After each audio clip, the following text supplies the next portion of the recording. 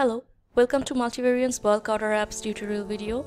Today I'm going to show you how you can create a mix and match bundle in Shopify using the Multivariants app. So before starting the setup process, let me show you what mix and match is.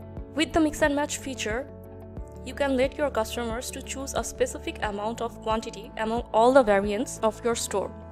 So suppose you have 6 variants and you want your customers to choose exactly 4 quantities from these variants to make a bundle or a box. So this can be achieved with the mix and match feature of Multivariants app.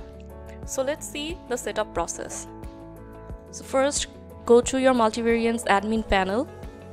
Then from the rule set of that product, you need to click here, set restrictions.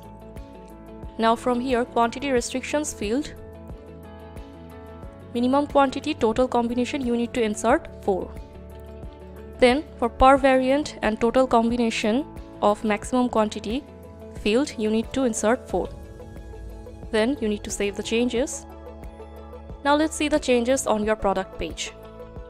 If you go to your product page and reload the page, so here you can see that the alert says the total quantity must be at least 4. So if you increase the quantity, you can see that it says the total quantity should be up to 4 and both of the add to cart and checkout button is disabled. Now if you select less than 4 quantities, you can also see that you cannot place the order.